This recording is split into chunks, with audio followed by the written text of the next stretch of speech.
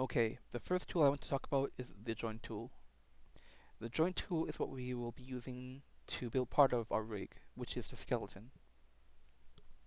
I've opened up Maya, and I'm in the default Maya scene, which is empty. While I'm in the viewport, I'll press spacebar to go into my foreview, go into the side viewport, press spacebar again, drag it up a little bit, go into animation, and click on my joint tool. Normally I would have a model already built here, and I'm going to use the model as a guideline for how I want to build my skeleton.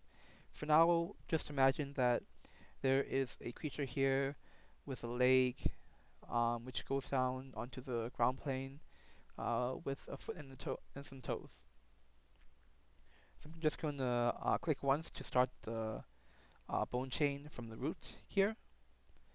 Go down to my next point of interest, which may be the knee. Go down to the next interest point, which may be the heel, and finish off the foot. Afterwards, when I'm done with the chain, I press enter, press spacebar to go back into my foot view, and go into my perspective view. Now you see my skeleton, which is all nicely built, and you can rotate it, and translate it, and scale it. Very nice. To give you a more practical sense of how to use the joint tool, I'm going to open up a scene which I've prepared with a model which I built, Dippy. Dippy here is a simple one-legged creature which shall hopefully be easier to explain how to use the joint tool. So I'm going to press spacebar to go into the foreview and go into my side view.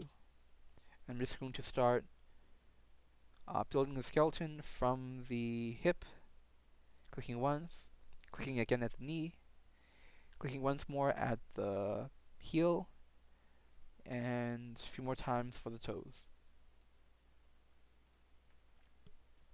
And press enter. Now, as you can see, I have a very nice skeleton, but I noticed the Dippy has two toes. I want to be able to control both toes independently with each um, toe with a joint chain. So first I'm going to start moving my bones a little bit to match the toes. And okay, so I have one part of the model with a skeleton built. And I want to build the other part of the skeleton for the other toe. But I don't want to just go willy-nilly and use my joint tool again. I want to have some precision. So what I would like to conceptually do is mirror the uh, right part to the left part, which can be done very easily.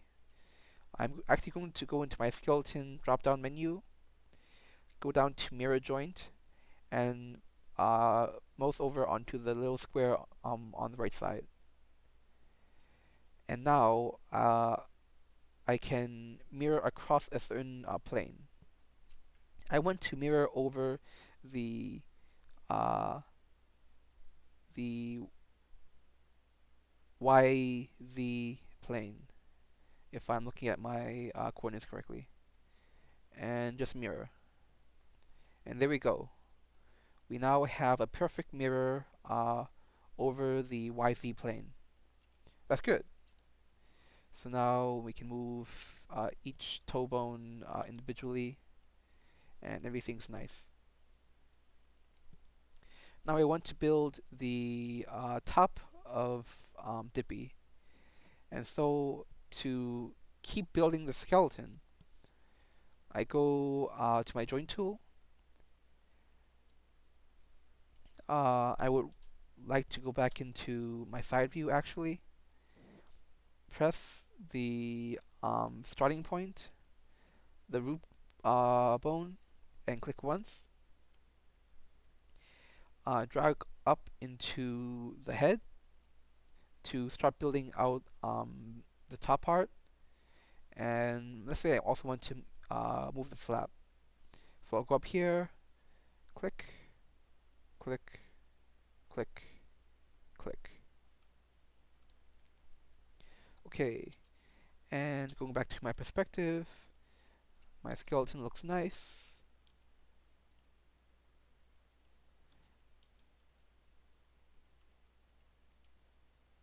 Alright,